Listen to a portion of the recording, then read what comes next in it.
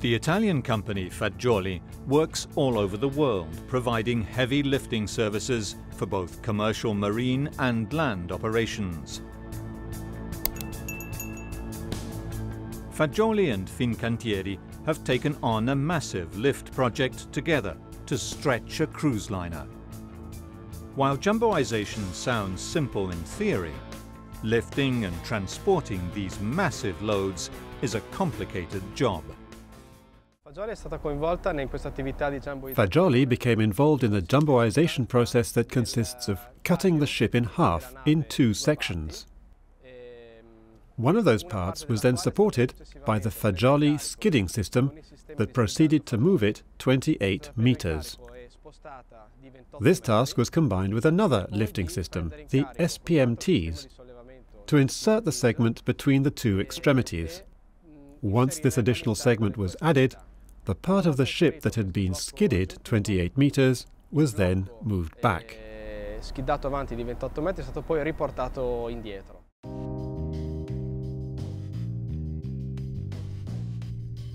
4 days after the ship was cut in half, the Fagioli skid shoes began their slow work. Engineers made sure that the skid shoes were working at the same speed, so as to provide an even force along the whole hull. It took 6 hours for a gaping hole to appear on the ship, where the new segment could be slipped in over the next day.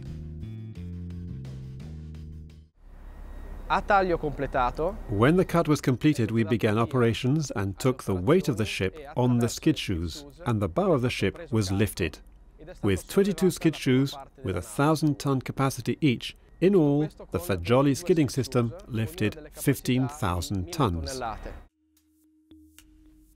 The 2 most critical technologies that Fagioli provided for the jumboization project were the skid shoes and the SPMT transportation and lifting machines. SPMT stands for self-propelled modular transporter. They are specialized trailers that allow for the distribution of heavy weights over a large area. They are used worldwide for moving oversized, non-detachable superstructure cargoes. They have a powerful engine and hydraulic pumps and must have fast response for synchronized steering and lifting. Both systems that we've utilized in our operations here, the skid shoes and the SPMTs, guarantee all of the 6 degrees of freedom. So they allow obviously the horizontal advancement, the transverse movement, and also, as we've said before, vertical lift.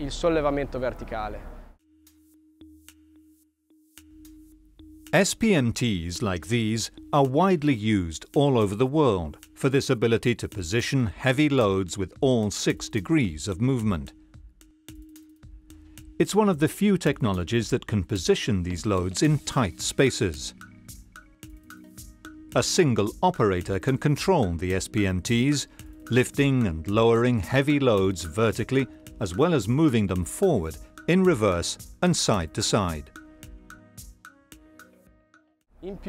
On top of all that, they allow for the rotation with respect to the 3 axes. All the different directions of movement are covered by the systems we are using.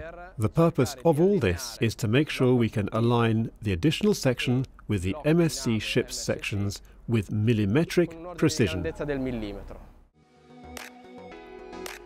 SPMTs can carry a load of over 10 metric tons per square meter. This ability to hold a mass distributed over a large area is crucial when transporting loads so heavy they can crush the ground and crack the concrete underneath. We can move huge structures, offloading very little weight onto the ground, so keeping within the boundaries of what the surface can sustain. Although the SPMTs can take a uniform weight distributed across a large area, they also have the ability to be taken apart, so that each axle is its own individual unit.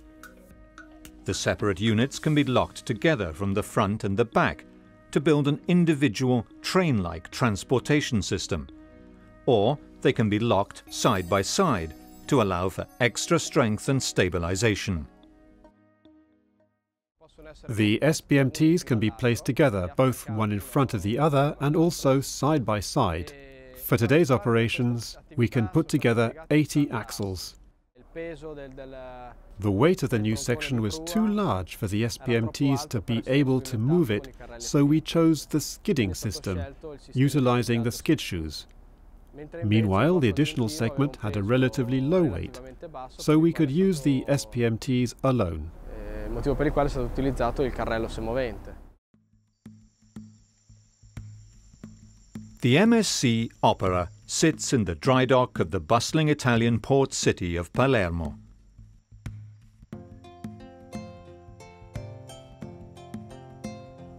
The ship has been cut and the bow moved forward 28 meters. However, before Andrew Tozo gives the order to insert the new section, the yard takes advantage of the gap in the ship to fill it with fittings that otherwise would be too large to be inserted through the existing doors and portholes. An extraordinary refit is underway while the ship waits for its extra length of hull. La nave è costruita da The ship consists and is constructed as an iron, or rather a steel structure, and inside we find the fittings. So when the passengers arrive, they don't see the frame. They just see the carpets and go into their cabins. The objects that we put in the ship are mostly small objects, so they can be brought aboard the ship through any normal door or temporarily removed window, which is easy.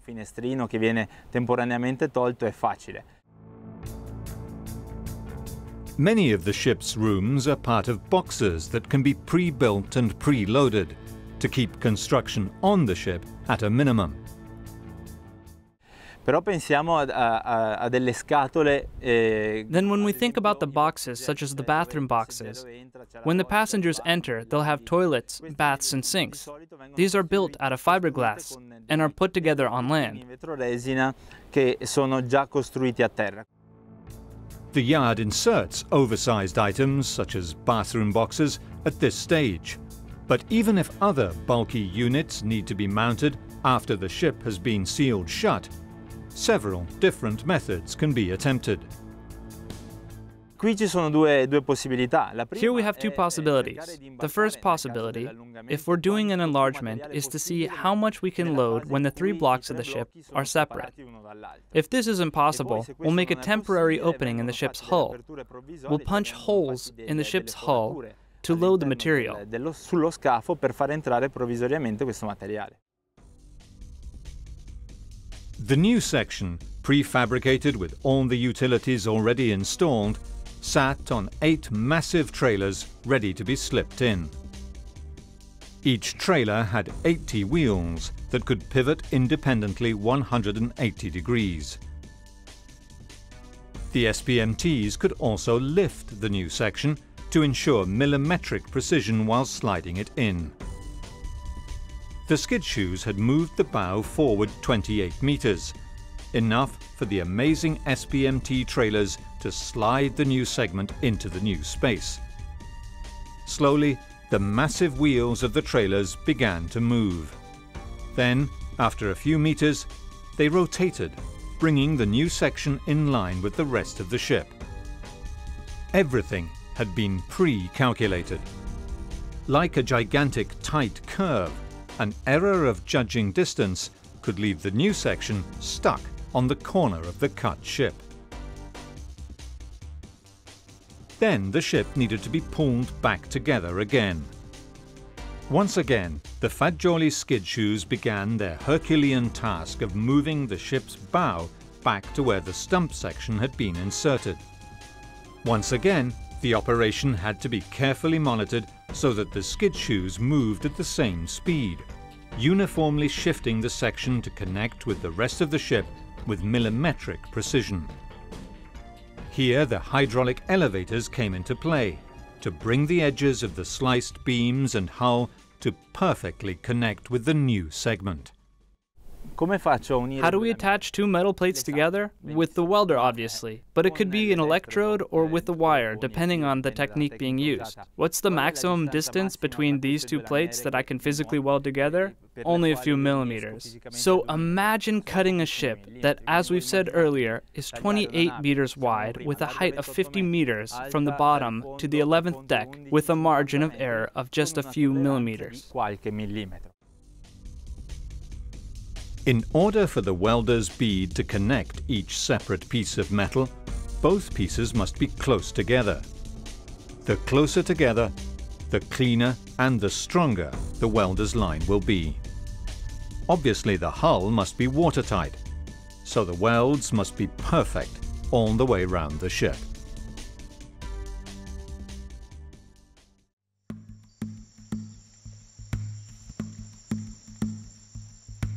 Here in the bustling port city of Palermo, Fincantieri's shipyard workers are busy working on the jumboization of the MSC Opera. Now that the ship is once again a single unit, the furnishings and final utilities have to be completed. Once the whole of the ship is reconnected, that's to say the three parts of the ship, the bow of the ship, the new section, and the stern. So once the hull and the decks have been put back together, we have to reconnect the plumbing, the electrical wires, and we have to test these systems that were taken apart due to the cut. The ship has been stretched with surgical precision, and now the workers can get on board and begin turning it into a functioning cruise liner again. The scars of recent surgery are visible, but soon the ship will get a new paint job as well. Most passengers will never know the cruise liner they are on was once a miniature version of itself. As the cruise industry grows and the ships get bigger, vital questions have arisen about the safety of thousands of passengers inhabiting these massive floating hotels far from the seashore. The second problem with these ships is that they are created, designed to keep you shopping on board, to keep you gambling on board, to keep you entertained and using the inside of the vessel. And so it becomes a labyrinth in an accident. These ships become a trap. The new hydraulic and electrical systems must be tested while the ship is in the dry dock, before they are tested at sea. If the systems fail at sea, it could be very difficult for the company to return the ship to the dry dock to continue work.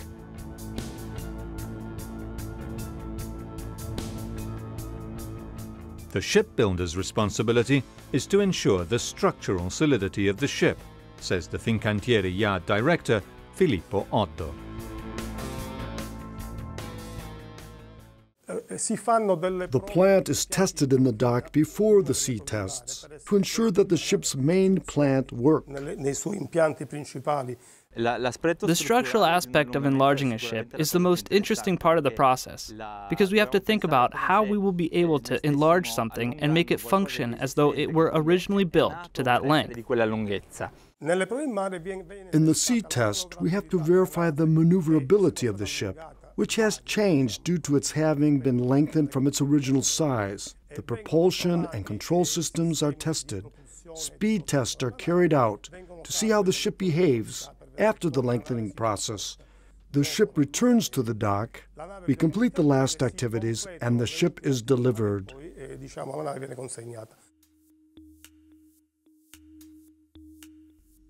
There is still much work to be done to make the MSC Opera into a viable seagoing vessel, and only many weeks later is the ship ready for service.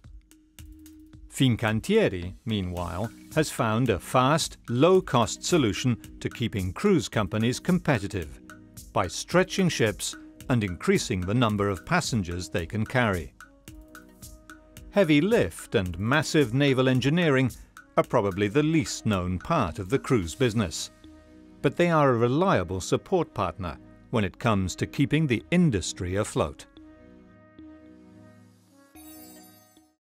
Noi andiamo ad aggiungerci un pezzo in più e quindi è necessariamente tutti gli We're sforzi, adding another tutte le piece, tensioni so che, all the forces that the sea exerted on the original structure will inevitably change. Quindi, So la the verifica structural strutturale, verifications è are definitely stata, the most sicuramente challenging la aspect of the complessità di process. questo progetto. So how did we Come siamo commence? intervenuti? We try to due keep the modi dimensions of the new differenti section cercando such di, that we can minimize the dimensionare, changes proporre on the gli existing allungamenti ship. in modo tale da minimizzare l'impatto sulla nave esistente. The thickness and amount of steel on the new stump section had to be enough to withstand the stress exerted upon it from the weight of the stern and the bow on either side.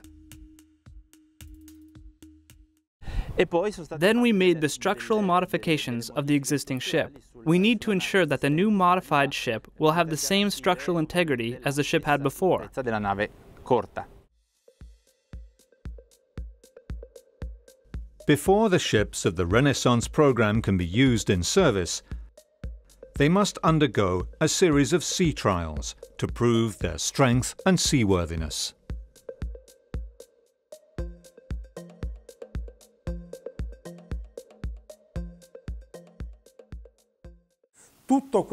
This whole process, from the time the ship is put in the dry dock until we can send it back out again, lasts 9 weeks. The stretched MSC Opera cruise liner will take to the sea as a completely rejuvenated ship, ready to take on the fierce competition. MSC Cruises has only 5% of the world's cruise markets, but now can offer bigger ships at a fraction of the cost of building a new one.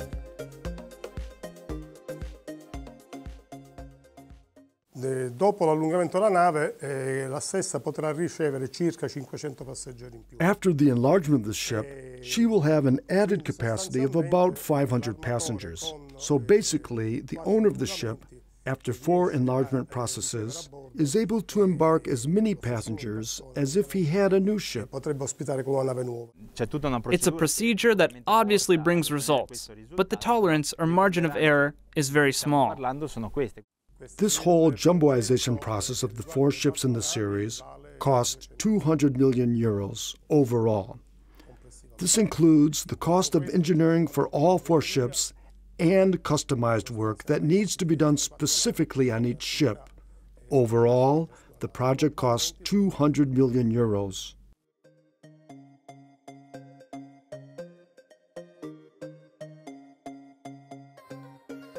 The cruise ship industry may be controversial, but the technology behind jumboization is truly remarkable. The lifting and moving of tens of thousands of metric tons and cutting metal ships that are 50 meters tall utilizes the most modern of technologies. Recycling ships to make them brand new gives them added capacity to hold hundreds of extra passengers. That saves years of work and hundreds of millions of euros in resources. Although the tourism business will always need new cruise ships, undoubtedly the process of putting these ships under the knife will continue. Almost certainly, there will be more jumboization.